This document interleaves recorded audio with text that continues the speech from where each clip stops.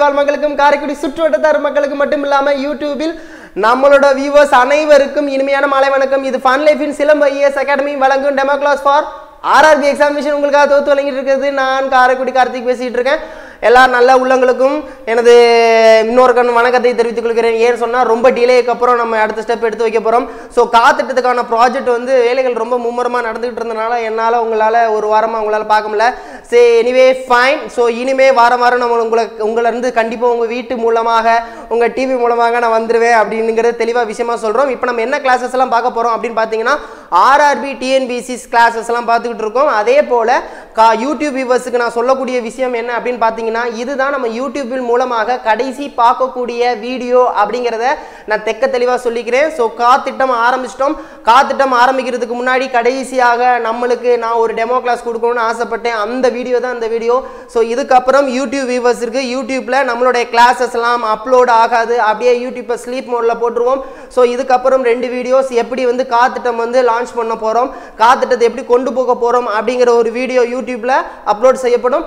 அப்புறம் வந்து ஒரு மோட்டிவேஷன் சாங் மாதிரி ஒரு எதிர்நீச்சல் அப்படிங்கிற மாதிரி ஒரு உங்களுக்காக ஒரு பாட்டு லான்ச் பண்றதுக்கு முன்னாடி ஒரு எனர்ஜெட்டிக்காக ஒரு மோட்டிவேஷனுக்காக ஒன்று கொண்டு வரோம் அப்படின்னு சொல்லிட்டு ஒரு பாட்டை லான்ச் பண்ணிட்டு அப்படியே எப்படி காத்திட்டம் ஆரம்பிக்க போறோங்கிறது தெக்க தெளிவாக சொல்லிட்டு அந்த 2 வீடியோட யூடியூப் மோடு ஸ்லீப் மோடா ஆயிரும் அப்படிங்கிறத நான் தெக்க தெளிவாக சொல்லிக்கிறேன். ஸோ இன்னைக்கு என்ன கிளாஸ் பார்க்க போறோம் அப்படின்னு பார்த்தீங்கன்னா எலக்ட்ரிசிட்டி கரண்ட்டை பற்றி பார்க்க போறோம். ஸோ கரண்ட்ல வந்து பிசிக்ஸ்ல வந்து உங்களுக்கு வந்து ரொம்ப ரொம்ப ரொம்ப ரொம்ப முக்கியமான டாபிக் அப்படின்னு கேட்டிங்கன்னா கரண்ட், அதாவது மின்சாரம் பற்றின கொஸ்டின்ஸ் ஏதாவது ரிப்பீட்டடாக கேட்டுக்கிட்டே இருப்பாங்க. ரொம்ப கஷ்டப்பட்டு ரொம்ப வலுப்புறுத்தி அந்த சப்ஜெக்டை படிக்கிறத விட புரிஞ்சு படித்தா எப்படி படிக்கலாம் அப்படிங்கிறத இன்னைக்கு கிளாஸு யூடியூப் வியூவர்ஸோட கடைசி கிளாஸு மின்சாரத்தை பற்றி பார்க்க போகிறோம் அப்படிங்கிறத தெளிவாக சொல்லிக்கிட்டேன். நம்ம நம்ம ஃபன் லைஃப் சேனல்ஸ் அனைவருக்குமே உங்களுக்கு இந்த ப்ரோக்ராம்ஸ் வந்து உங்களுக்கு கண்டினியூவாக வரும் அப்படிங்கிறத நான் தெளிவாக சொல்லிக்கிறேன். ஸோ இன்றைக்கி நம்ம என்ன பார்க்க போகிறோம் அப்படின்னு பார்த்தீங்கன்னா இயற்பியல்ல மின்சாரம், அதாவது கரண்ட்.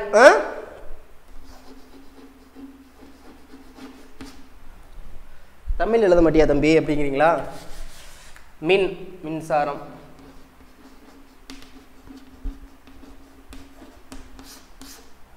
ஃபர்ஸ்ட் மின்சாரத்தை இப்போ என்னன்னு சொல்லுவோம்?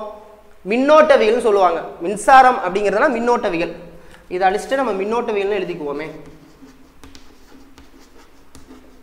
மின்னோட்டவியல்.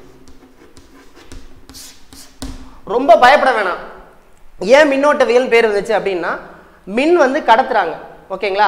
ஃபர்ஸ்ட் ஒரு மின்சாரம் பாயணும்னா மின் பாயணும்னா என்னென்ன தேவைகள் இருக்கு அதை ஃபர்ஸ்ட் நம்ம தெரிஞ்சுக்கணும். எப்படி நம்ம வந்து அல்ஜிப்ரா ஏதோ போகும்போது அதோட பேசிக்ஸ்னா என்னன்னு தெரிஞ்சுக்கிட்டாதான் அது புரியும். நான் ஏற்கனவே உங்கள்கிட்ட ஒரு தடவை சொல்லியிருக்கேன், தொலைவுனா என்ன, இடப்பெயர்ச்சினா என்ன, வேகம்னா என்ன, திசை வேகம்னா என்ன அப்படின்னு தெரிஞ்சுக்கிட்டாதான் அந்த கான்செப்டை பற்றி புரிஞ்சுக்கிறதுக்கு ரொம்ப ரொம்ப ஈஸியாக இருக்கும். ஸோ அதுபோல் மின்னோட்டவியல், மின்சாரத்தை பற்றி பார்க்க போகிறோம், மின்னோட்டவியலை பற்றி பார்க்க போகிறோம்னா சில விஷயங்களை தெளிவாக நம்ம புரிஞ்சுக்கணும். நம்பர் 1, இப்போ ஃபார் எக்ஸாம்பிள் மின்னோட்டவியல்னா என்ன? மின்சாரம் வந்து ஓடுது, ஒரு மின் ஓடுது. அதுக்கு முதல்ல என்னென்ன தேவை? ஃபர்ஸ்ட் மின் சுற்றுன்னு தேவை. மின் சுற்றுனா என்னன்னா நம்ம ஒயர், அதாவது மின்சாரம் பாயறதுக்கு தேவையான கடத்தி ஒரு மின் சுற்று. ஃபர்ஸ்ட் அந்த மின் சுற்று எப்படி இருக்குன்னு வைங்களேன். ஏதோ ஒரு ஒயர் கனெக்ட் பண்ணியாச்சு. சரி, இப்போ இது பாயுது. ஓகே, பாயணும்னா என்னென்ன தேவை? இப்போ உங்களுக்கு ஒயரு கிடைச்சிருச்சு. அதுக்கப்புறம் என்ன வரும்? அப்புறம் பார்த்தீங்கன்னா வி, இன்னொன்று ஆர், இது ஐ, இதுதான் கரண்ட்டு, இன்னொன்று கியூ. ஓகே, இந்த மின்சாரம் முதல்ல எப்படி பாயுது, ஏன் பாயுது, எதனால இந்த ஒயரில் மட்டும் மின்சாரம் பாயுது மற்றதில் பாய மாட்டேங்குது அப்படின்னா என்ன அர்த்தம் அப்படின்னு கேட்டிங்கன்னா இந்த ஐ பாயறதுக்கான காரணம் என்னன்னா கியூனா என்னன்னா மின்னூட்டம். ஏற்கனவே நம்ம பார்த்துருக்கோம், ஒவ்வொரு பருப்பொருட்களும் அணுக்களால் ஆனவைன்னு பார்த்துருப்போம். ஞாபகம் இருக்குங்களா? ஒவ்வொரு பருப்பொருட்களும் அணுக்களால் ஆனவை. கெமிஸ்ட்ரியில பார்த்தோமே நம்ம கிளாஸ்ல, அணுக்கள்ல உட்கரு இருக்கு, உட்கருல புரோட்டான் நியூட்ரான் இருக்கு, வெளிக்கூட்டுகளில் வந்து எலக்ட்ரான்கள் சுத்திக்கிட்டே இருக்கும் அப்படின்னு பார்த்தோம். இப்ப இந்த எலக்ட்ரான்கள் சில பொருட்களில் மூவபிள் எலக்ட்ரானா இருக்கும். மூவபிள் எலக்ட்ரான்னா இடப்பெயர்வு ஏற்படும். இப்போ ஃபார் எக்ஸாம்பிள் இப்போ ஒயர் இருக்குன்னு வைங்களேன், ஏதாவது ஒரு ஒயர், காப்பர் ஒயருன்னு வைங்களேன், இப்படி இருக்கு, அணுக்கள் இப்படி இருக்கு, அந்த அணுக்குள்ள எலக்ட்ரான்கள் இப்படி இருக்கும். இந்த எலக்ட்ரான்கள் ஒரு இடத்துல இருந்து இன்னொரு இடத்துக்கு மூவபிள் ஆகும். மூவபிள், அதுக்கு பேர் தான் கடத்திகள் சொல்றாங்க. அந்த எலக்ட்ரான்கள் ஒரு இடத்துல இருந்து இன்னொரு இடத்துக்கு மூவ் ஆகும், கடத்தும், இப்படி இப்படி கடத்திக்கிட்டே இருக்கும். இதுக்கு பேர் தான் மின்னூட்டம் சொல்லுவாங்க. மின்னோட்டம் வேற, மின்னூட்டம் வேற. இது சார்ஜ், மின்னூட்டம், இது மின்னோட்டம். எப்படி?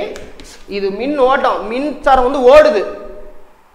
இது மின்னூட்டம், சார்ஜ். ஓகேங்களா? சரி, ஓகே. இப்போ ஃபார் எக்ஸாம்பிள் வந்து இது இப்படி இருக்கு, ஏதாவது கொடுத்துட்டேன்னு வைங்களேன், இப்படி இருக்குன்னு வைங்களேன், இல்லை இப்படி இருக்கு, இப்படி இருக்கு. இப்போ மின்னூட்டம் எப்பொழுதுமே என்ன இருக்கும்னா மைனஸ்ல இருந்து பாசிட்டிவ்க்கு போகும். அதாவது இப்படி போகணும்னு வைங்களேன் மின்னூட்டம். ஒயர்ல சும்மா சும்மா ஒயரை மட்டும் வச்சுட்டா கரண்ட் போகுமா? போகாது. நம்ம இதுலயாவது கனெக்ஷன் கொடுக்கணும். ஓகேங்களா?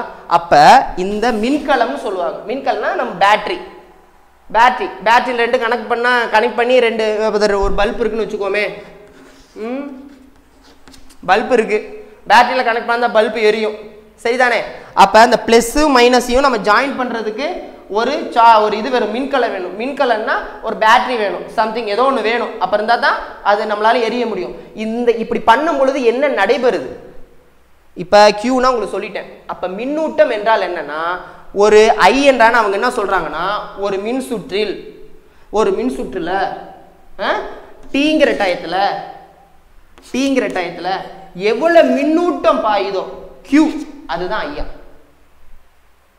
அப்ப ஒரு வினாடியில், ஓகேங்களா, ஒரு பர்டிகுலர் ஓரலகு நேரத்தில் ஒரு மின்சுற்றில் ஒரு குறுக்கு வெட்டு பரப்பில் எதுலயோ ஒண்ணு ஒரு குறிப்பிட்ட காலத்தில் எவ்வளவு தூரம் மின்னூட்டம் பாயுதோ அதுதான் அதோட ஐனா கரண்ட், அதுதான் மின்னோட்டம். அப்ப டிவைடட் பை காலம் இஸ் ஈக்குவல் டு ஐங்கிறாங்க, மின்னோட்டங்கிறாங்க. மின்னோட்டம் இஸ் ஈக்குவல் டு மின்னூட்டம் டிவைடட் பை காலம். இப்ப மின்னூட்டத்துக்குன்னு அழகு என்ன? நம்ம தொலைவுனா சொல்றோம்ல மீட்டர், காலம்னா செகண்ட் சொல்றோம்ல. அப்ப Qக்கு என்ன அழகு அப்படின்னா கூலும் சொல்றாங்க. இப்ப இந்த கூலுமை எப்படி கால்குலேட் பண்றாங்க? எதனால அது ஒரு கூலும் அப்படிங்கிறாங்கன்னா, ஒரு கூலும் இஸ் ஈக்குவல் டு, இதெல்லாம் மூவபிள். மின்னூட்டம்னாலே எலக்ட்ரான்கள் வந்து மூவபிள் ஆறது தான் மின்னூட்டம் சொன்னோம். எலக்ட்ரான்கள் மூவபிள் ஆறது தான் மின்னூட்டம். அப்ப இது என்ன சொல்றாங்கன்னா, ஒரு கூலும் என்பது 6 × 10⁸ எலக்ட்ரான்களின் மின்னூட்டத்திற்கு சமம்ங்கிறாங்க. 6 × 10⁸ எலக்ட்ரான்களின் மின்னூட்டத்துக்கு சமம் தான் ஒரு கூலும். அப்ப Q அப்படிங்கிறது அதோட அலகு மின்னூட்டம். Qனா மின்னூட்டம், மின்னூட்டத்தின் அலகு கூலும். ஒரு கூலும் இஸ் ஈக்குவல் டு 6 × 10⁸ எலக்ட்ரான்கள் மின்னூட்டத்திற்கு சமம். காலம் உங்களுக்கு தெரியும், வினாடி. இப்ப ஆம்பியர், இதுக்கு வந்து ஆம்பியர் சொல்லுவோம்ல, மின்னோட்டத்தின் அலகு ஆம்பியர். இப்ப அவங்க கேட்பாங்க, ஒரு ஆம்பியர் என்பது ஒரு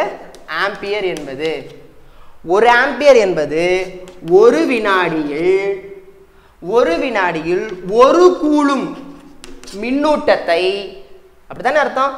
ஒரு வினாடியில் ஒரு கூலும் மின்னூட்டத்தை மின்சுற்றில் பாயுமே ஆனால் அச்சுற்றில் உள்ள மின்னோட்டத்தின் மதிப்பு, மின்னோட்டமானது 1 ஆம்பியர் எனப்படும். அவ்வளவுதான், போட்டு குழப்பிக்கலாம் வேணாம். இது ஒண்ணுனா இது ஒண்ணு, இது ஒண்ணு. 1 ஆம்பியர் என்றால் என்னன்னா, ஒரு வினாடியில் ஒரு கூலும் அளவுள்ள மின்னூட்டத்தை ஒரு மின்சுற்றில் பாயுமே ஆனால் அதுவே 1 ஆம்பியர் மின்னோட்டம் எனப்படும். மின்னோட்டம். அப்போ மின்னோட்டம்னா என்னன்னா, மின்னூட்டம் பாயறதா மின்னோட்டம். ஃப்ளோ ஆஃப் எலக்ட்ரான் அப்படிதான் சொல்லுவாங்க. எலக்ட்ரான்கள் மூவபிள் ஆகுது. ஓகேங்களா? புரியுதா அது? ஸோ இதெல்லாம் பேசிக் கிளாஸ், அதான் இது கடைசி கிளாஸ்ன்னு சொன்னேன். இது பேசிக், இதுக்கப்புறம் போய்கிட்டே இருக்கும். சரியா? சரி, இப்ப Qனா என்னன்னு பார்த்துட்டோம். என்ன சொன்னோம்? மின்னூட்டமா, மின்னூட்டம். ஐனா மின்னோட்டம் சொன்னோம். இந்த Vனா என்ன, ஆர்னா என்ன? V அப்படின்னா மின்னழுத்த வேறுபாடுங்கிறாங்க. மின்னழுத்த வேறுபாடு, அதான் ஃப்ளோ ஆஃப் சார்ஜ்னு சொல்லிட்டோம். மின்னூட்டத்தில் தான் மின்னோட்டம் வருதுங்கிறோம். இது ரெண்டு மட்டும் இருந்தால் பத்தாதா? எதுக்கு Vன்னு ஒன்று தனியாக குழப்பி மண்டையை குழப்புறாங்க அப்படின்னு ஒரு கொஸ்டின் கேட்பாங்க. V எதுக்கு முக்கியம்? ஏன் V இல்லைன்னா ஒர்க் ஆகாதா? ரெண்டு ஒயரும் கனெக்ட் பண்ணி பல்ப் எரிய வச்சா எரியாதா? ஏன் V ரொம்ப முக்கியமா அப்படின்னு கேட்டால், V தான் ரொம்ப ரொம்ப முக்கியம். மின்னழுத்த வேறுபாடு ரொம்ப முக்கியம். என்னடா குழப்புற அப்படின்னா, இப்போ ஃபார் எக்ஸாம்பிள் அவங்க புக்கிலேயே சூப்பராக கொடுத்துருக்காங்க. இப்போ ஃபார் எக்ஸாம்பிள் ஒரு பைப்பில் தண்ணி இருக்குது, ஒரு பைப் இருக்குது சார், சமதளமாக வச்சுருக்கேன், தண்ணி இருக்குது, எனக்கு இந்த சைடு தண்ணி வரணும், இங்கேருந்து தண்ணியை ஊற்றி விட்றேன், போயிருமா? இப்போ இப்படி சமதளமாக இருக்குது, இப்படி தான் தண்ணி வந்து நிற்கும், இப்படி தான் தண்ணி நிற்கும். அப்போ என்ன பண்ணணும்? ஒன்று இந்த இடத்துலேருந்து ஊதணும், ஊதணும் இல்லை இழுக்கணும், ஏதோ ஒன்று பண்ணணும். அப்போ என்ன பண்ணுறீங்க? இல்லைன்னா இப்படி பைப்பு இருக்கும், பார்த்துருக்கீங்களா? மேலேருந்து கீழே வரும். சமதளமான இருக்கிற ஒரு இதில் ஒரு தண்ணி அந்த சைடு வரணும்னா என்ன வரணும்? அழுத்தம் கொடுக்கணும், அப்படி தானே? அழுத்தம் கொடுத்தா தானே ஒரு இடத்துலேருந்து இன்னொரு இடத்துக்கு ஒரு விஷயமே போகும், அது தண்ணி ஆகட்டும் எதாகட்டும். அப்போ மின்னோட்டத்தை அழுத்தம் கொடுத்தா தான் அந்த சைடு போகும், அப்படி தானே? அப்போ நீங்கள் பாட்டுக்கு ஒயரை வச்சிருவீங்க, கரண்ட் போ போகுமா? போகாது. அப்போ மின்னுக்கான அழுத்தம், மின்னோட்டத்துக்கான அழுத்தம், மின்னுக்கான அழுத்தம் தான் மின்னழுத்தம், மின்னுக்கான அழுத்தம் தான் மின்னழுத்தம். அதனால தான் மின்னழுத்த வேறுபாடு. இந்த மின்னழுத்த வேறுபாடு எவ்வளவு இருக்குதோ அவ்வளவு தூரம், சொல்றது உங்களுக்கு புரியுதா? மின்னழுத்தம் வேணும்னா ஒரு மின்சாரம் பாயணும் ஒரு இடத்துல இருந்து இன்னொரு இடத்துக்கு, சும்மா கரண்ட் போனா போகாது. எவ்வளவு தூரம் மின்னழுத்தம் இருக்கும், எவ்வளவு தூரம் நீங்க ஃபாஸ்டா ஃபோர்ஸா தள்ளுறீங்களோ அவ்வளவு தூரம் ஃபாஸ்டா போகும் தண்ணி, அப்படித்தானே? எவ்வளவு தூரம் ஃபாஸ்டா எரியறீங்களோ அவ்வளவு தூரம் போகும். அப்ப எவ்வளவு தூரம் ஃபாஸ்டா, எவ்வளவு தூரம் மின்னழுத்த வேறுபாடு அதிகமா இருக்கோ அதுல அதிகமான மின்னூட்டங்கள் பாயும், அதிகமான மின்னூட்டம் பாயறதுனால அதிகமான மின்னோட்டத்தை நம்ம பெற முடியும். புரியுதுங்களா? ஒரு சுற்றுல எவ்வளவு தூரம் மின்னழுத்தம், ஃபார் எக்ஸாம்பிள் 220 வோல்டேஜ் நம்ம யூஸ் பண்ற கரண்ட் 220 வோல்டேஜ் வருது. இதுவே வந்து 1000 வோல்டேஜ்னா ரொம்ப நிறைய வரும், 10 வோல்டேஜ்னா கம்மியா வரும். அப்ப 10 வோல்டேஜ்னு சொல்லுவோம் பார்த்தீங்களா? அதுக்கு என்ன அர்த்தம் அப்படின்னா கொஞ்சோண்டு தான் மின்னழுத்தம். ஃபார் எக்ஸாம்பிள் வந்து 10 வோல்டேஜ், 100 வோல்டேஜ், 1000 வோல்டேஜ்னு வச்சுக்கோமே, புரியறதுக்காக சொல்றேன். 10 வோல்டேஜ்னா சும்மா ஊதுறது, கொஞ்சோண்டு போகும். 100 வோல்டேஜ்னா 1000 சொல்லவே தேவையில்லை, அந்த மாதிரி. அப்ப இதுல இருந்து என்ன சொல்ல வரேன் அப்படின்னா, ஒவ்வொரு மின்னழுத்த வேறுபாட்டுக்கும் எதோட கனெக்ஷன் இருக்கு? மின்னோட்டத்தோட கனெக்ஷன் இருக்கு. அப்ப ஒவ்வொரு மின்னோட்டமும் மின்னழுத்த வேறுபாடோட இன்டர் கனெக்ஷன் இருக்கு, தொடர்பு இருக்கு. தொடர்புனா என்ன அர்த்தம்? இது கூடுனா அதுவும் கூடுமா? மின்னழுத்த வேறுபாடு இப்ப ஃபார் எக்ஸாம்பிள் 10னா இதுவும் 10 லெவல், கம்மினா கம்மி, 100னா இதுவும் அதுக்கு ஏத்த மாதிரி, 1000னா இதுக்கு 1000. அப்ப இது அதிகரிச்சா அதுவும் அதிகரிக்கும், இது குறைஞ்சா இதுவும் குறையும். அதனால அவங்க என்ன சொல்றாங்கன்னா பி டைரக்ட் ப்ரொபோர்ஷனல் டு ஐ. ஒரு மின்சுற்றில் உள்ள மின்னழுத்த வேறுபாட்டிற்கும் அச்சுற்றில் பாயும் மின்னோட்டத்தில் உள்ள தொடர்பை, மின்னோட்டத்திற்குள்ளான தொடர்பினை கண்டறிந்து சொன்னவர் தான் சைமன் ஓம் அப்படிங்கிறவர் சொல்றார். இந்த சைமன் ஓம் அப்படிங்கிறவர் தான் ஓம் லாவை கொண்டு வந்தது. அவர் சொன்னக்கூடிய லா தான் இப்ப நான் சொன்னது.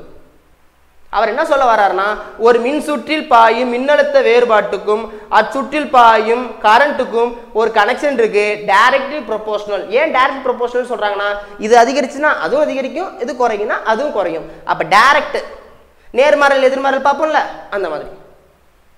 ஸோ டைரக்ட் ப்ரொபோர்ஷனல், புரியுதுங்களா? இப்போ அது என்ன சொல்றாங்கன்னா, இந்த பி இந்த சைடு கொண்டு வந்துட்டா ஐன்னு வரும். இங்க ஒரு மாறிலியை ஒன்று உருவாக்குறோம், அந்த மாறிலி தான் ரெசிஸ்டன்ட். ஆர் ஈக்குவல்னா மின்தடை. மின்தடை ரொம்ப ரொம்ப ரொம்ப ரொம்ப இம்பார்ட்டன்ட். அப்ப V by I equal to R. அப்ப voltage is equal to RI இல்லைன்னா IR. இது ஈஸியாக ஞாபகம் வச்சுக்கிறதுக்கு என்ன ஷார்ட்கட் சொல்லி கொடுத்தாங்க? நான் படிக்கும்போது எங்கள் ஸ்கூலில் என்ன சொல்லி கொடுத்தாங்கன்னா, வெஜிடேரியன் ஈக்குவல் டு ஐயரு. ஐயர்னா என்ன சாப்பிடுவாங்க? வெஜிடேரியன் சாப்பிடுவாங்க. அப்போ V ஈக்குவல் டு IR. இதுதான் ஓம்லா, இதுதான் ஓம்லா. சைமன் ஓம்ங்கிறவர் கண்டறிந்த ஒரு தியரம் அப்படின்னா V ஈக்குவல் டு IR. அதாவது வோல்டேஜ் ஈக்குவல், சாரி, மின்னழுத்த வேறுபாடு is equal to direct proportional to மின்னோட்டம். B directly proportional to I. சரிதானே? சரி. இப்ப இந்த பிஏ நம்ம வேற விதமா சொல்லலாம். இங்க பாருங்களேன், B ஈக்குவல் டு IR, இது ஓம்லா. இன்னொன்னு V ஈக்குவல் டு வேற என்ன சொல்லலாம்? வோல்டேஜ்ங்கிறத நம்ம என்ன சொன்னேன்? வோல்டேஜ்னா ஒரு இடத்துல இருந்து இன்னொரு இடத்துக்கு மின்னூட்டத்தை பாயறதுக்கு கொடுக்கக்கூடிய வேலை தான் அதோட வோல்டேஜ், அப்படித்தானே? ஊதுறோம்னு சொல்றோம்ல, அது அந்த ஊதுறதை எதை வச்சு கால்குலேட் பண்றாங்க? எவ்வளவு தூரம் அது போகுது. உஃப்னு ஊதுனோம்னா தண்ணி எவ்வளவு தூரம் போகுது, அப்ப எவ்வளவு தூரம் போகுதோ அவ்வளவு தூரம் வேலை தான் அதோட வோல்டேஜ். இதோட அழகு வோல்டேஜ் உங்களுக்கு தெரியும். இப்போ இது எப்படி சொல்றாங்கன்னா, W டிவைடட் பை Qன்னு சொல்றாங்க. இங்க Wங்கிறது ஒர்க், எடுத்துக்கிற வேலை. எதை பண்றான்? Qவை மூவ் பண்றாரு. Qங்கிறது என்ன? மின்னூட்டத்தம். மின்னூட்டத்தை எவ்வளவு தூரம் நீங்க ஃப்ளோ பண்றதுக்கு எடுத்துக்கிட்டீங்க வேலை, அந்த வேலை தான் வோல்டேஜ். புரியுதா? இதுதான். இது ரெண்டும் ஃபார்முலா. V = IR சொல்லலாம், V = W by Qன்னு சொல்லலாம், V = W by Qன்னு சொல்லலாம். இது பின்னாடி யூஸ் ஆகும், அதனால தான் இப்போ அழுத்தி சொல்றேன். புரியுதுங்களா? அப்ப வோல்டேஜ், ஒரு வோல்டேஜ் இஸ் ஈக்குவல் டு அப்படின்னா என்ன? ஒரு கூலும். இது வந்து ஜூல் சொல்லுவோமா? ஒரு ஜூல்.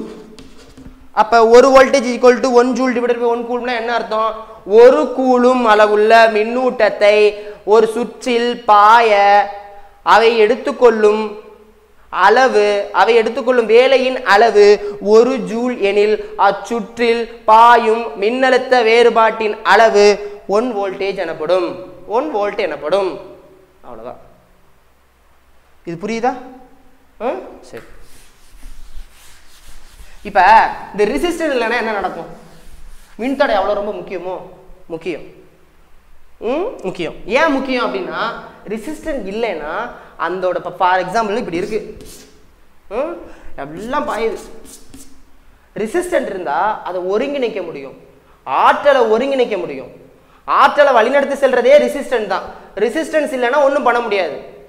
மின்தடை தான் எல்லாத்துக்குமான காரணம் மின்தடை தான். இந்த மின்தடை இருந்தால் மட்டுமே அந்த வரக்கூடிய மின்னாற்றலை ஒருங்கிணைத்து ஒரு செயல்பாடாக உருவாக்குறதுக்கு மிக மிக மிக முக்கிய பங்கு வகிக்கிறது இந்த மின்தடை. இந்த மின்தடையில தான் கொண்டு போக முடியாது. இப்போ ஃபார் எக்ஸாம்பிள் புரியுற மாதிரி சொல்றேனே, ஒரு சுற்றுல இருக்கு, ஒரு சுற்றுல வந்து ஒரு இப்படி இருக்குன்னு வைங்களேன்.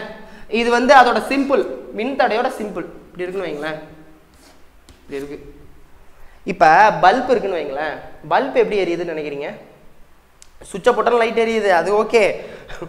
அது என்ன ப்ராசஸில் நடக்குது அப்படின்னு பார்த்தீங்கன்னா, நீங்கள் சுவிட்சை போட்ட உடனே என்ன நடக்குது அப்படின்னா, ப்ளஸ்ஸும் மைனஸும் ஜாயின் ஆகுது. Plus negative, positive negative charge ஆகுது. உடனே வந்து ஃப்ளோ ஆஃப் எலக்ட்ரான்ஸ் நடக்குது, மின்னூட்டம் நடக்குது. மின்னூட்டம் நடக்கிறதுனால மின்னோட்டம் பாயுது. சரி, மின்னோட்டம் பாஞ்சிக்கிட்டே இருக்குப்பா, பாஞ்சிக்கிட்டே இருக்கட்டும், பார்த்துக்கிட்டே நம்ம இருப்போம் அப்படின்னு நடக்குமா? நடக்காது. ஏதோ ஒரு ஒர்க்கு நம்மளுக்கு தேவைணும், ஏதோ ஒரு பெனிஃபிட் நம்மளுக்கு வேணும். அயன் பாக்ஸில் சுடணும், சுட்டாதான் அயன் பாக்ஸ், அப்படி தானே? அந்த சுடணும், அந்த அந்த அந்த கிளைமேக்ஸை கொண்டு போய் வைக்கிறது இவங்க தான். இப்போ வந்து ஃபார் எக்ஸாம்பிள் வந்து பல்ப் இருக்குன்னு வைங்களேன். பல்பில் வந்து அந்த டங்ஸ்டன் இருக்கும், அதுதான் அந்த கடைசி ஃபினிஷிங். அதுக்கும் ரெசிஸ்டன்ஸ் வேணும். அது அதோட வேலைகளை, ஆற்றலை வெளிக்கொண்டு வருது இந்த மின்தடை. மின்தடை இல்லாமல் ஒன்றும் பண்ண முடியாது. நான் சொல்றது உங்களுக்கு புரியுதா? இல்லைன்னா அது ஒரு கன்க்ளூஷன் கொண்டு வர முடியாது. இப்போ ஃபார் எக்ஸாம்பிள் வந்து இன்னும் எப்படி புரியுற மாதிரி சொல்லணும் அப்படின்னு பார்த்தீங்கன்னா, இந்த ரெசிஸ்டன்ஸ் இல்லாத பட்சத்தில் அந்த ஆற்றலை வெளிக்கொண்டு வருது முடியாது. இதுதான் அந்த மின்தடைகளை, அந்த மின்சாரத்தை வெப்ப ஆற்றலாக மாற்றி ஒரு வெப்பத்தை உருவாக்குது. அந்த வெப்பத்தின் மூலமாக அந்த வெப்பம், பாதி வெப்பத்தை வந்து நம்ம யூசேஜ் பண்ணிக்கிறோம், பாதி வெப்பம் வேஸ்டா போகுது. இதுதான் ஜூல் வெப்ப விளைவுன்னு சொல்லுவாங்க. புரியுதா? ஜூல் வெப்ப விளைவுங்கிற கான்செப்ட் இதுதான். எவ்வளவு தூரம் ஆற்றல் வருதோ, மின்தடையினால கொண்டு வரப்பட்ட ஆற்றல், பாதி ஆற்றல் நம்ம யூசேஜ், அயன் பாக்ஸா சுடுது ஓகே, அடுப்பா எது வேணாலும் ஓகே, மின்சார பொருட்கள் அனைத்தும், மிச்சம் இருக்கிற ஆற்றல் வீணா போகுது.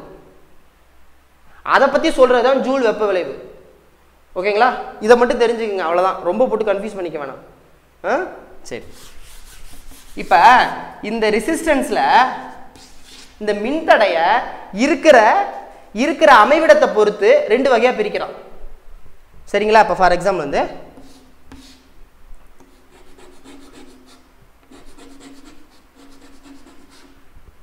இது கேட்டுருவாங்க, அதாவது தொடர் இணைப்பு, பக்க இணைப்பு, சீரியஸ் பேரலல். இதுல இருந்து கொஸ்டின்ஸ் கண்டிப்பா கேட்கலாம், எதிர்பார்க்கக்கூடிய கொஸ்டின். இப்போ ஃபார் எக்ஸாம்பிள் மின்தடையில ஒன்று சீரியஸ், இன்னொன்று பேரலல். இது வந்து சீரியஸ்னா என்ன அர்த்தம்னா பக்க இணைப்பு, சாரி தொடர் இணைப்பு, இது பக்க இணைப்பு, இது தொடர் இணைப்பு, தொடர்ந்து. அப்ப என்ன வரும்? இப்படி இருக்கும். பக்க இணைப்புனா எப்படி இருக்கும்?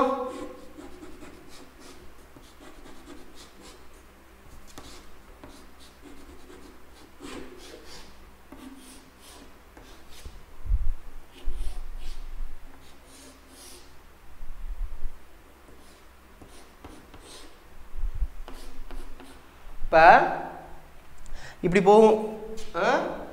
நான் ஒரு விஷயம் சொல்ல மறந்துட்டேன். மின்னூட்டம் சொன்னேன் பார்த்தீங்களா, மின்னோட்டத்தோட திசை எந்த திசையோ அந்த திசைக்கு ஆப்போசிட்ல தான் மின்னோட்டம் பாயுமா. புரியுதா?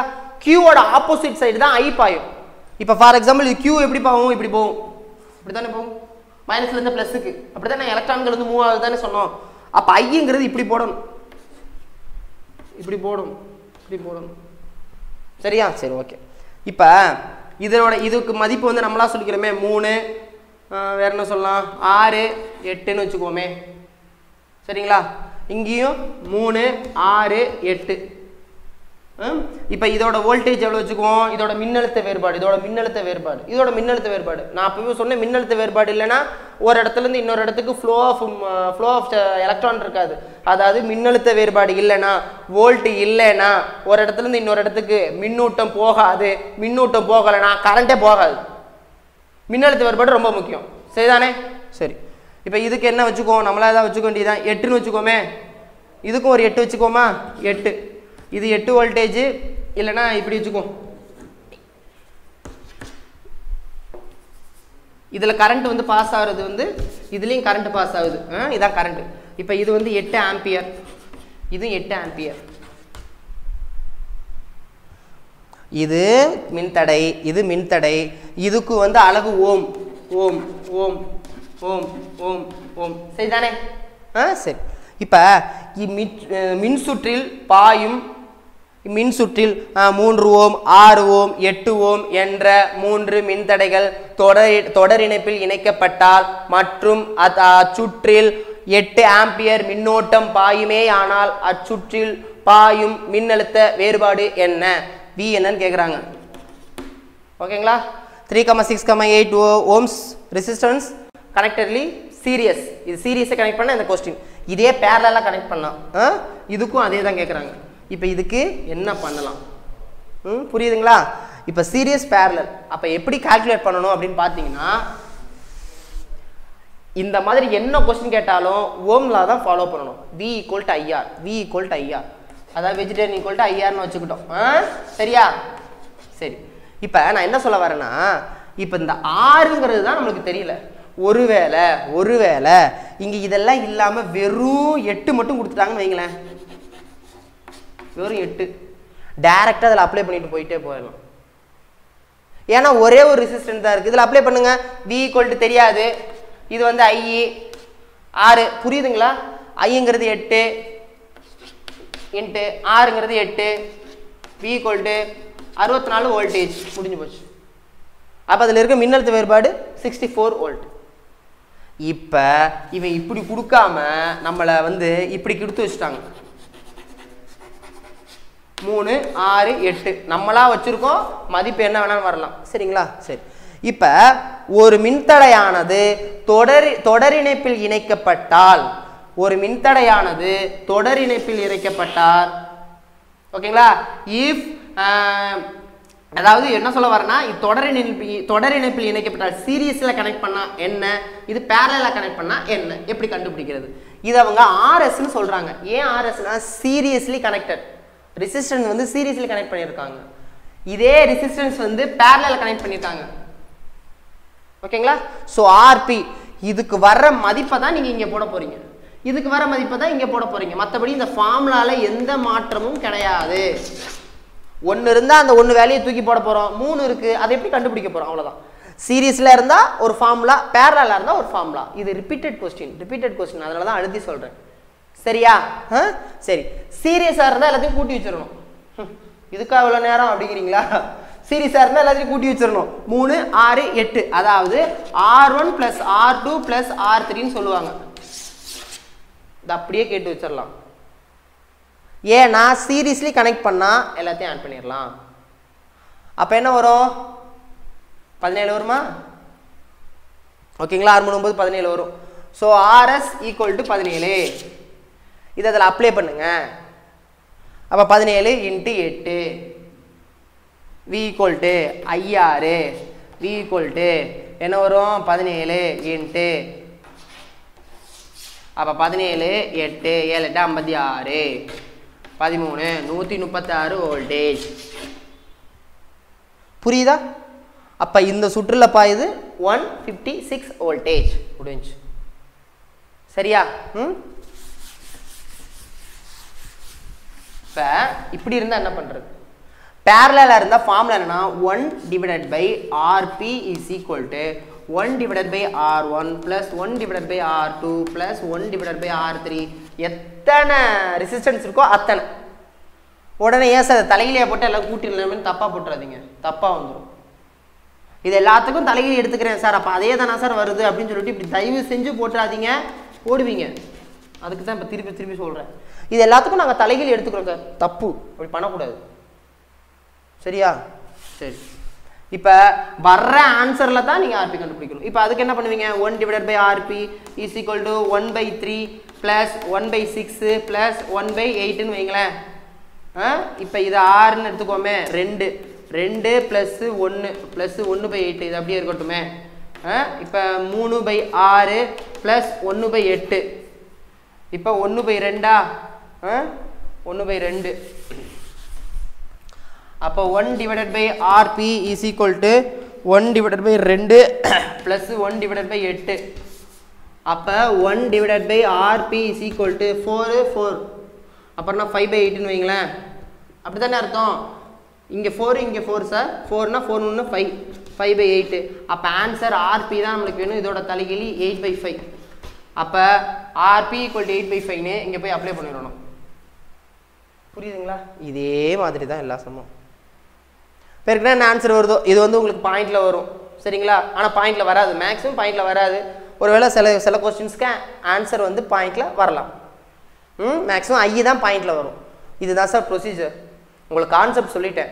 ஒரு மின்தடையானது, ஒரு ரெசிஸ்டன்ஸ் ஆனது, ஒரு ரெசிஸ்டன்ட் ஆனது என்ன எப்படி இருக்கலாம்? ஒன்று சீரிஸாக இருக்கலாம், பேரலாக இருக்கலாம். சீரிஸில் இருந்தால் எல்லாத்தையும் கூட்டி வைக்க போகிறீங்க, பேரலாக இருந்தால் 1/1/1 ஆன்சரும் 1/, அதோட தலையில் எடுத்துடணும். சரிதானே? சரி, இது புரியுதுல்ல? அவ்வளோதான். இப்போ வந்து ஒரு மின்தடையை இப்படி கனெக்ட் பண்ணால் இப்படி தான் வரும். சில கொஸ்டின் குரூப் 1 குரூப் 2ல் நம்மள இதில் மாட்டி தான் வைக்கணும் அப்படின்னு சில கொஸ்டின்ஸ் கேட்டாங்கன்னா, இப்போ ஃபார் எக்ஸாம்பிள் இப்படி கேட்டாங்க,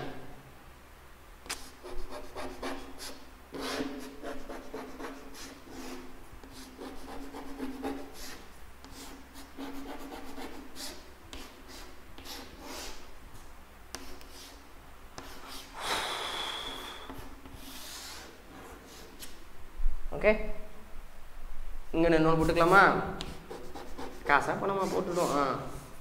சரி, இப்படி கொடுத்துட்டாங்க.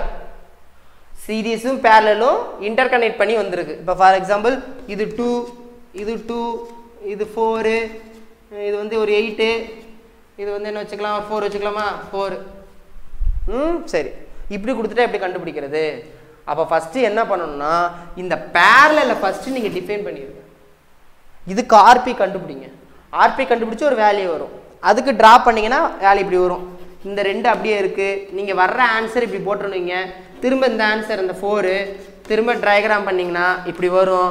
ஸோ இப்போ திரும்ப சீரியஸ் கனெக்ஷன் ஆயிடுச்சு. ஸோ திரும்ப சீரியஸ் கனெக்ஷன் எல்லாத்தையும் கூட்டி வந்தால் ஆன்சர் வரும். ஆனால் இதை ஒழுங்காக போகணும். இப்போ ஃபார் எக்ஸாம்பிள் 1/2 + 1/4 + 1/8 வருமா? எல்லாத்துக்கும் 8 எடுத்துக்கோமே. 4 2 அதனால் 4, இது 2, இது 1. சரிதானே? அப்போ என்ன வரும்? 7/8ன்னு வரும்.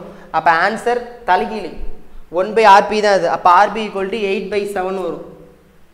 அப்போ RP = 8/7. அப்போ இங்கே 8/7 போடணும். மேக்ஸிமம் ஈஸியாக தான் வரும்னு வச்சுக்கோங்க, கான்செப்ட் மட்டும் தெரிஞ்சுக்கோங்க. இப்போ இது எல்லாத்தையும் கூட்டணும். இது எல்லாத்தையும் கூட்டி ஒரு தொகுப்பு வரும். அதுதான் அது ஃபுல் ஆர், அதான் round of R. V கொடுத்துட்டாங்களா? V கண்டுபிடிக்க போகிறீங்க. I கொடுத்துட்டாங்கன்னா I கண்டுபிடிக்க போகிறீங்க. அவ்வளோதான். ரெசிஸ்டன்ஸில் இருந்து ஒரு கொஸ்டின்ஸ் கேட்க முடியும்னா இவ்வளோ தான் கேட்கலாம். ஓம்லாம் ரொம்ப ரொம்ப முக்கியம். சரிதானே? சரி.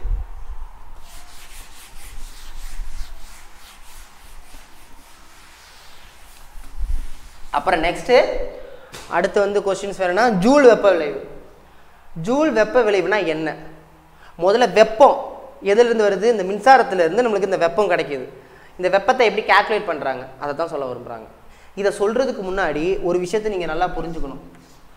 டபிள்யூக்கும் பிக்கும் என்ன வித்தியாசம்? வேலைக்கும் எப்படி வேலைக்கும் திறனுக்கு என்ன வித்தியாசம்? ரொம்ப முக்கியம். இப்போ டபிள்யூங்கிறது நான் பார்க்கக்கூடிய வேலை, நான் என்ன வேலை பார்க்குறோன்னா அதான். நான் இப்போ ஃபார் எக்ஸாம்பிள் வந்து ஒரு குழி நோண்டுறேன்னு வைங்களேன். நான் குழி நோண்டிக்கிட்டே இருப்பேன், எவ்வளோ நேரம் வேணாலும் நோண்டுவேன்னு வைங்களேன். திறனுங்கிறது என்ன? திறனுங்கிறது வேற, வேலைங்கிறது வேற. அது ரொம்ப முக்கியம். வேலைங்கிறது என்னன்னா நம்ம என்ன ஆப்ஜெக்டிவ் என்ன பண்றோமோ அதுதான் வேலை. திறனுங்கிறது அந்த வேலையை எவ்வளவு நேரத்தில் பண்றாங்கிறது தான் திறன். அப்படிதானே? 1 மணி நேரத்தில் நான் எவ்வளவு கிளாஸ் எடுக்கிறேனோ, அதாவது 3 மணி நேரம் சொல்லக்கூடிய விஷயத்த 1 மணி நேரத்தில் சொன்னா அதுக்கு பேர் தான் திறன். இல்லை நீங்கள் விடிய கேட்டுக்கிட்டே இருங்க, நான் இன்னைக்கு ஃபுல்லாக சொல்லிக்கிட்டே இருக்கிறேன் அப்படின்னு சொல்லிட்டு 3 மணி நேரம் நான் 3 மணி நேரம் இருக்கிற கிளாஸ் 5 மணி நேரம் எடுத்தால் அதுக்கு பேர் திறன் கிடையாது. புரியுதா? அப்போ என்ன சொல்ல வரேன் அப்படின்னா P = W/Tன்னு சொல்ல வரேன்.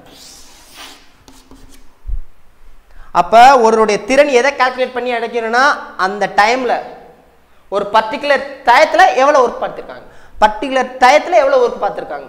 இது ரொம்ப முக்கியம்.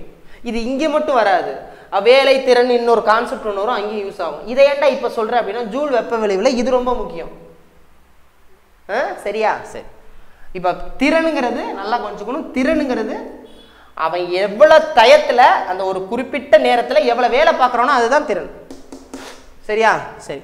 இப்போ வேலை இந்த இடத்துல என்ன வேலை, அதாவது இந்த இடத்துல என்ன வேலைன்னா இப்போ இந்த மின்னோட்டத்தை பற்றி தான் பார்க்க போகிறோம். மின்னோட்டத்தில் அவனோட ஒர்க்கு என்ன?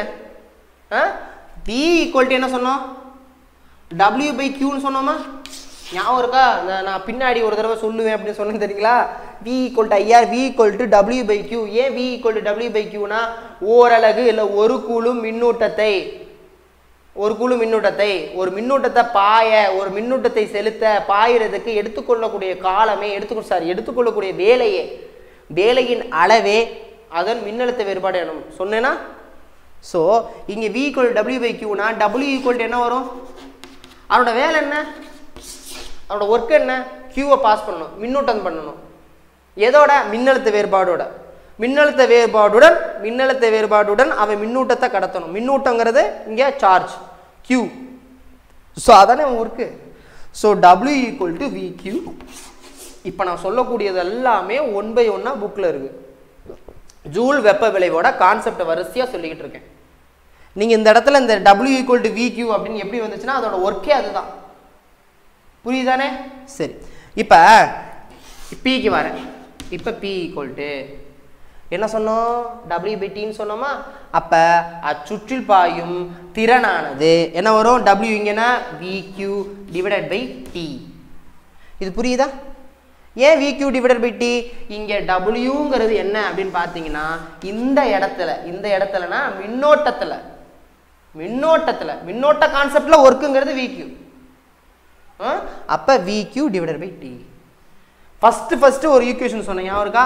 I என்றால் என்ன, மின்னோட்டம் என்றால் என்ன? ஒரு சுற்றில் பாயும் மின்னோட்டமானது ஒரு குறிப்பிட்ட காலத்தில் பாயும் மின்னூட்டமே அதன் அச்சுற்றில் பாயும் மின்னோட்டமாகும். சொன்னேனா? ஒரு ஆம்பியர் = 1 கூலும் / 1 செகண்ட், அதாவது ஒரு வினாடி. சொன்னமா? ஒரு வினாடி காலத்தில் ஒரு கூலும் அளவு, ஒரு கூலும்னா 6 × 10⁻18 எலக்ட்ரான்களின் மின்னூட்டத்திற்கு சமம் சொன்னோமா? ஒரு வினாடி காலத்தில் ஒரு கூலும் அளவு மின்னூட்டத்தை பாயுமே ஆனால் அச்சுற்றில் 1 ஆம்பியர் மின்னோட்டம் பாயுமாகும். ஒரு ஆம்பியர் = 1 கூலும் / 1 வினாடி. ஓகேங்களா? பாயும் அளவு 1 ஆம்பியர் ஆகும். சரி, ஓகே. இப்போ இதை ஏன் சொல்றேன்னா இந்த Q/Tக்கு பதிலா VIன்னு போடுவேன். சரி, அப்ப P = VIன்னு வச்சுக்கலாமா? P = VI. இப்போ இது வரைக்கும் இன்ஸ்டன்ட் இன்னும் முடியல. இப்போ P = VI. வேற எங்க எழுதலாம்? இதை அழிச்சிடவா? இதான் தேவையில்ல. சரி, P = VI. சரி, இப்போ திறன் நம்மளுக்கு கிடைச்சிருச்சு. இப்போ திறன் இப்போ ஃபார் எக்ஸாம்பிள் திறன் கிடைச்சிருச்சு. எவ்வளோ நேரம் கிடைக்கிது? அந்த திறன் எவ்வளோ நேரம் கிடைக்கிது? புரியுதுங்களா நான் சொல்லக்கூடியது? ஆற்றல் வருது, அந்த ஆற்றல் எவ்வளவு நேரம் கிடைக்குது? லைட் எரியுது, அந்த லைட் எவ்வளவு நேரம் எரியுது? ஏதோ ஒரு விஷயம் நடக்குது, அது எவ்வளவு தூரம் நடக்குது? அப்போ அந்த T தேவை. அதனால இங்கே P ஈக்குவல் டு VITன்னு சொல்கிறாங்க. VIT வச்சுக்கோங்க. அப்போ இதோட திறன் தான் இந்த H. அதானே ஹீட் எனர்ஜி, வெப்பம் வெளியிடப்படுகிறது. அந்த ஆற்றலானது வெப்ப ஆற்றலாக வெளியிடப்படுகிறது. வெப்பம் அதனால தான் ஜூல் வெப்ப விளைவு. சரிதானே? Heat energy. அந்த heat energy H equal to VITன்னு சொல்கிறாங்க. ஏன்னா இதுதான் திறனே. நீங்கள் எந்த ஒரு சாதனமாக எடுத்தாலும் அந்த சாதனத்தில் வெப்பம் வெளியேற்றப்படும். சரிங்களா? அதில் அந்த ஆற்றலில் பாதி ஆற்றல் நம்ம யூசேஜ் ஆகும், மீதி ஆற்றல் வேஸ்டேஜாக போகும். புரியுதா? சரி, ஃபைன். இப்போ ஃபார் எக்ஸாம்பிள் இப்போ இங்கே இருக்கிற H ஈக்குவல் டு VIT இதோட விட்டாங்களான்னா விடலை. சரியா? இந்த Vக்கு பதிலாக ஏற்கனவே நம்ம கண்டுபிடிச்ச ஓம்லா V ஈக்குவல் டு IRன்னு சொன்னோம், ஞாபகம் இருக்குன்னு நினைக்கிறேன். அதாவது வெஜிடேரியன் ஈக்குவல் டு IR. அப்படி தான் ஷார்ட்கட் சொல்லியிருக்கோம். சரிங்களா? H ஈக்குவல் டு Vக்கு பதிலாக IR திரும்ப IETன்னு வருது. ஸோ 2 I இருக்குது. அப்போ H ஈக்குவல் டு I²RT. இதுதான்ப்பா கடைசியில் அவங்க கொண்டு வரக்கூடிய கன்க்ளூஷன். அப்போ ஜூல் வெப்ப விளைவு அப்படின்னு கீழே போட்டு formula equation கொடுத்துட்டாங்கன்னா H is equal to I²RT. அப்போ என்ன சொல்ல வராங்கன்னா, ஒரு மின்சுற்றில் வெளியேற்றப்படும் வெப்பமானது ஹீட்டானது அதன் மின்னோட்டத்தில் அச்சுற்றில் பாயும் மின்னோட்டத்திற்கு இருமடிக்கு நேர்த்தகவிலும் அச்சுற்றில் இருக்கும் மின்தடைக்கு நேர் விகிதத்திலும் அச்சுற்றில் பாயும் மின்னோட்டத்து காலத்திற்கு நேர்த்தகவிலும் அமையும் அப்படின்னு சொல்லி ஜூல் வெப்ப விளைவை முடிக்கிறாங்க. சொல்ற கான்செப்ட் புரியுதா? இவ்வளவுதான் 10th மின்னோட்ட விகிதங்கிற கான்செப்ட் இவ்வளவுதான் கொடுத்துருக்காங்க. புரியுதுங்களா? ஸோ பேசிக்கா நீங்க இது தெரிஞ்சுக்கணும். சரியா? கிளாஸ் முடிச்சிடலாமா? அதுக்கப்புறம் வீட்டு மின்சாரம் நம்ம வீட்டில் எப்படி நம்ம ஆக்சுவலாக எப்படி கரண்ட் வந்து நம்ம ஏன் வந்து சுவிட்சை தொட்டா, ஃபார் எக்ஸாம்பிள் வந்து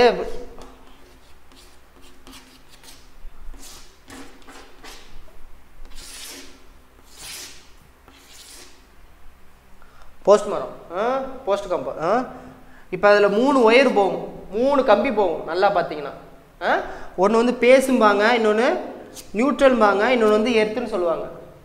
இந்த காக்கா உட்காரும்போது அது மட்டும் உட்காருதான், ஆனால் சாக்கை அடிக்காது. எது ஏன் தெரியுங்களா? காக்கா வந்து உட்காரும் சார், இடத்துல உட்காரும் கரெக்டாக. அந்த காக்கா 2ல் உட்கார்ந்த 2 ஒயர்லேயும் வச்சா செத்து போயிடும், ஷாக் அடிச்சிடும். இந்த ஷாக்கு முதல்ல ஏன் அடிக்குது? இது வந்து நீங்கள் தெரிஞ்சுக்க வேண்டிய விஷயம். இது புக்லேயும் இருக்கும், இருந்தாலும் நான் சொல்கிறக்கூடிய கடமை சொல்லிக்கிறேன். இப்போ ஃபார் எக்ஸாம்பிள் கரண்ட்டில் மொத்தம் 2 கரண்ட் இருக்கான் சார். ஒன்று ஏசி, இன்னொன்று டிசி. ஓகேங்களா? இந்த ஏசி கரண்ட்டு டிசி கரண்ட்டுக்குள்ள வித்தியாசம் என்ன? டிசி கரண்ட்டு 1 வே மட்டும்தான் பாயுமா, அதாவது போன இடம் தான், ரிட்டர்ன்லாம் வராது. ஆனால் ஏசி அப்படி கிடையாது, போயிட்டு ரிட்டர்ன் வரும். சிம்பிள் பார்த்துருப்பீங்களே, ஏத்தறக்கம் இவங்க ஒரே நேரம் போட்டுருவாங்க. புரியுதுங்களா? இந்த ஏசியை டிசியாக மாற்றுறதுக்கு தான் நம்ம டயோடு யூஸ் பண்ணுறோமா. டயோடு இந்த எப்படி இருக்கும், ஆனோடு கேத்தோடு, இதெல்லாம் எலக்ட்ரிசிட்டியில் வருது. ரொம்ப டெப்த்தாக போனீங்கன்னா குரூப் 1 குரூப் 2 படிக்கணும், இதெல்லாம் கண்டிப்பாக தெரிஞ்சுக்கணும். சரிங்களா? சரி, ஓகே. இப்போ அந்த டயோடுக்கு இருந்தால் இந்த ஏசி வந்து டிசியாக மாற்றிட்டாங்க. மேக்ஸிமம் இந்த பேட்ரி அதெல்லாமே DC current, சார்ஜர்லாம் DC current. AC கரண்ட்னா நம்ம யூஸ் பண்ணுற கரண்ட்டு. நம்மளுக்கு ஷாக் அடிக்குது அப்படின்னா ஏசி கரண்ட்டில் தான் மேக்ஸிமம் ஷாக் அடிக்கணும். இதை ஹேண்டில் பண்ணுறது ஈஸி, ஹேண்டில் பண்ணுறது கஷ்டம். நான் சொல்கிறேன், உங்களுக்கு புரியுதா? இப்போ டிரான்ஸ்ஃபார்மர்லேருந்து 450 வோல்டேஜ் வந்து நம்மளுக்கு எவ்வளோ தேவை? 220 வோல்டேஜ் தான் வேணும். நம்மளுக்கு 220 வோல்டேஜ் வீட்டுக்கு வந்துடும். இந்த 220 வோல்டேஜ் இப்போ ஃபார் எக்ஸாம்பிள் நம்ம பாக்ஸ் இருக்குது, இதில் நம்ம சார்ஜ் ஏதோ போடுறோம், சார்ஜ் ஏதோ ஒன்று போட்டு சார்ஜில் வந்து பேட்டரி வந்து சார்ஜ் போடுறோமா, சார்ஜ் போட்டோன்னே அந்த வோல்டேஜ் 220 வோல்டேஜ் அப்படி இங்கே வருமா? வந்தால் என்ன ஆகும்? வராது. அப்போ நம்மளுக்கு தேவையான வோல்டேஜரோ அது மட்டும்தான் நமக்கு கொடுக்கும். இது எல்லாமே ஒவ்வொரு காம்பனண்ட்டோட வேலை. இப்போ ஃபார் எக்ஸாம்பிள் டயோடுன்னு ஒன்று சொன்னேன்னா, இந்த மாதிரி ஒவ்வொரு காம்பனண்ட்ஸும் ஒரு யூசேஜ். எலிமினேட்டர் அப்படிங்கிற ஒரு காம்பனண்ட் என்ன பண்ணுது அப்படின்னா, நம்மளுக்கு தேவையான வோல்டேஜை ஃபில்டர் பண்ணி கொடுக்குதுன்னு வைங்க. புரியுதுங்களா? இதுலேயும் ரெசிஸ்டன்ஸ் இருக்குது, எல்லாமே இருக்கும், எல்லா காம்பனண்ட்ஸும் இருக்கும். இப்போ 440 வோல்டேஜை இது படிப்பீங்க. 440 வோல்டேஜை நம்மளுக்கு என்ன வேணும்? 220 வோல்டேஜாக வேணும். அப்போ அதிக மின்னழுத்த வேறுபாடு என்ன கேட்டு வச்சிடாதீங்க. இவ்வளோ நேரம் அதானே எடுத்தேன். அதிக மின்னழுத்த வேறுபாடை குறைந்த மின்னழுத்த வேறுபாடாக மாற்றவோ இல்லை குறைந்த மின்னழுத்த வேறுபாடை அதிக மின்னழுத்த வேறுபாடாக மாற்றவோ தேவைப்படுற யூசேஜ் தான் டிரான்ஸ்ஃபார்ம் சொல்லுவோம்ல, அது படிப்போம், இனிமேல் படிப்போம். அந்த காயில் இப்படி சுற்றிருக்கோம், step up step town. Step Apna low to high, step அப்பு கூட்டணும்னா எப்படி? 220 வோல்டேஜா 450 வோல்டேஜா கூட்டுறது. ஸ்டெப் டவுன் அப்போ ஹை வோல்டேஜ் லோ வோல்டேஜாக மாற்றுறது. அப்போ டிரான்ஸ்ஃபார்மரில் பண்ணுற ஒர்க் என்ன? ஸ்டெப் அப்பா ஸ்டெப் டவுனா? ஸ்டெப் டவுனு அது 440 வோல்டேஜ். ஒரு யதார்த்தமாக சொல்கிறேன், கன்ஃபார்மாக அதுதான் வேல்யூ கிடையாது. ஒரு 440 வோல்டேஜை 220 வோல்டேஜை கன்வெர்ட் பண்ணி தான் வாங்கிக்கன்னு கொடுக்குது. அதை வாங்கி நமக்கு தேவை மணி சர்க்கியூட் பண்ணி நம்ம கொடுத்துக்குறோம். நான் சொல்கிறது உங்களுக்கு புரியுதா? இது ஓரளவு தான் சொல்ல முடியும். ஃபுல்லாக டெப்த்தாக போனோம்னா குழப்பிடும். ஏன்னா பேசிக் கிளாஸில் சொல்லக்கூடாது. அது ஓரளவு உங்களுக்கு தெரிஞ்சுக்கணுங்கிறதுக்காக தான் அதை நான் சொல்கிறேன். சரிங்களா? Okay fine. ஸோ இதுலேயே வேணாம், போதும். ஏன் தெரியுமா சொல்கிறேன்? இதுக்கு மேலே டெப்த்தாக போனோம்னா உங்களுக்கு குழப்பம். ஸோ இன்றைக்கி என்ன பார்த்தோம் அப்படின்னு பார்த்தீங்கன்னா, மின்னோட்டவியலில் பேசிஸ் கிளாஸ் பார்த்தோம். மின்னோட்டவியல் பேசிஸ் கிளாஸில் ஃபஸ்ட்டு கரெக்டாக என்னென்னு பார்த்தோம், மின்னோட்டவியல் என்ன பார்த்தோம். மின்னோட்டவியலுக்கு ஃபஸ்ட்டு என்ன வேணும் அப்படின்னு கேட்டிங்கன்னா, ஒரு குறிப்பிட்ட காலத்தில் பாயும் மின்னூட்டமே அதன் மின்னோட்டம் எனப்படும் அப்படின்னு பார்த்தோம். மின்னூட்டம் பாயும் திசைக்கு எதிர் திசையில் தான் மின்னோட்டம் அப்படின்னு சொன்னோம். Q எந்த சைடு போகுதோ அதுக்கு ஆப்போசிட் டைரக்ஷனில் தான் I பாஸ் ஆகும் அப்படிங்கிறது மரபு அப்படிங்கிறதான் வச்சுருக்கோம். ஸோ முடிஞ்சு போச்சு. ஐங்கிறத பார்த்துட்டோம், Qங்கிறத பார்த்துட்டோம். மின்னழுத்த வேறுபாடு அப்படின்னா என்னன்னு பார்த்தோம்னா, இந்த மின்னூட்டத்தை பாயிறதுக்கு எடுத்துக்கொள்ள காலமே Vன்னு பார்த்தோம். ஸோ V = W/Qன்னு பார்த்தோம். மின்னழுத்த வேறுபாடு ஓவர். சரிதானே? அப்போ ரெசிஸ்டன்ஸ் பார்த்தோம். ரெசிஸ்டன்ஸ் எப்போ வருது? மின்தடை எப்போ வருதுன்னா ஓம் லா படி தான் ரெசிஸ்டன்ஸ் உருவாக்குறாங்க. அந்த ஓம் லா படி என்ன சொல்ல வராங்க அப்படின்னு கேட்டிங்கன்னா, எப்பொழுதுமே ஒரு சுற்றில் பாயும் மின்னழுத்த வேறுபாடு அச்சுற்றில் பாயும் மின்னோட்டத்திற்கு நேர்த்தகவில் அமையும். V direct proportional to I. So V/I is equal to Rங்கிற மாறிலி கொண்டு வந்திருக்காங்க. அந்த R தான் ரெசிஸ்டன்ஸ் மின்தடைன்னு வச்சுக்கிறாங்க. ஸோ இந்த லாஸ்ட்டில் R = வெஜிடேரியன் = IR அப்படின்னு கொண்டு வந்துடுறாங்க. V = IR கொண்டாந்து ஓம் லாஸ் படி சொல்லிடுறாங்க. சைமன் ஓ அப்படிங்கிற கண்டுபிடிச்சாரு. இந்த ரெசிஸ்டன்ஸை ரெண்டாக பிரிக்கிறாங்க. அது அமைவிடத்தை பொறுத்து, அதோட சர்க்கியூட் நம்ம ஜாயின் பண்ணுறதை பொறுத்து ரெண்டு வகையாக பிரிக்கிறாங்க. ஒன்று சீரியல், பேரலல், தொடர் இணைப்பு, பக்க இணைப்பு. தொடர் இணைப்புனா RS = R1 + R2 + R3. RPனா என்ன பண்ணணும்? 1/RP = 1/R1 + 1/R2 + 1/R3 அப்படின்னு பார்த்தோம். ஜூல் வெப்ப விளைவுனா என்னன்னு பார்த்தோம்னா, லாஸ்ட்டில் அப்படி சிம்பிளிஃபை பண்ணி லாஸ்ட்டில் கொண்டாந்து ஏதோ ஒன்று முடிச்சோமே, I² RT, அதாவது heat energy H = I² RT. இந்த பேசிக்ஸ் மட்டும் தான் நம்ம பார்த்தோம். So இணையோட class YouTube class over ஆகுது. காத்திட்டத்தில் யூஸ் பண்ணி விரும்பணும்னு ஆசைப்படுறவங்க தாராளமாக நம்பர் நிறைய பேர் கமெண்ட்ஸில் கேட்டிருக்கீங்க. நம்பர் தான் நான் இவ்வளோ பெரிய எழுத்தாக நான் எழுதி போட்டிருக்கேன். திரும்ப காண்டாக்ட் பண்ணணும் சார், நம்பர் கால் பண்ணுங்க சார், நம்பர் கொடுங்க சார். நீங்கள யூடியூப்பில் நம்ம வீடியோக்கு கீழே கமெண்ட்ஸ் போடுறீங்க. திரும்ப சொல்கிறேன், இதுதான் என் நம்பர் 7305602010. அந்த நம்பருக்கு கால் பண்ணுங்கள். காத்திட்டம் ஸ்டார்ட் பண்ணிட்டோம். ஸோ எப்படி நம்ம லான்ச் பண்ணிடுவோம், நாளைக்கு கண்டிப்பாக லான்ச் பண்ணுவோம். லான்ச்சிங் வீடியோ நான் மோட்டிவேஷன் கிளாஸ் மோட்டிவேஷன் வீடியோன்னு ஒன்று சொன்னேன், எதிர்நீச்சல்னு சொன்னேன். அதை எப்போ லான்ச் பண்ணுறோமோ அதில் இருந்து யூடியூப்பில் வீடியோ கிளாஸ் போட மாட்டோம். இதுதான் கடைசி வீடியோங்கிறது உங்களுக்கு தெக்க தெளிவாக சொல்லிக்கிறேன். ஸோ லோக்கலில் இருக்கிறவங்க, அதாவது காரைக்குடி சுற்று வட்டத்தால் இருக்கிறவங்க நம்மளோட வீடியோஸை நீங்கள் லைவ் மூலமாக பார்க்கலாம் அப்படிங்கிறத தெக்க தெளிவாக சொல்லிக்கிறேன். நிறைய பேர் அப்ளை பண்ணியிருக்கீங்க. அப்ளிகேஷன் பண்ணவங்க அப்ளிகேஷன் கொஞ்சம் வெயிட் பண்ணிடுங்க. நான் 1 by 1 தான் பார்க்க முடியும். ஸோ கொஞ்சம் பொறுமையாக இருங்க. உங்களுக்கான வீடியோ கண்டிப்பாக உங்கள் மொபைல் மூலமாக கண்டிப்பாக வந்துடும். இந்த மொபைல் அப்ளிகேஷன் எப்படி யூஸ் பண்ணுறதுங்கிறத நான் தெளிவாக யூடியூப்பில் சீக்கிரத்தில் நாளைக்கே யூடியூப்பில் உங்களுக்கு நான் அப்லோட் பண்ணிடுறேன் அப்படின்னு சொல்லிட்டு இதோட நான் கிளம்ப வேண்டிய நேரம் வந்துருச்சு.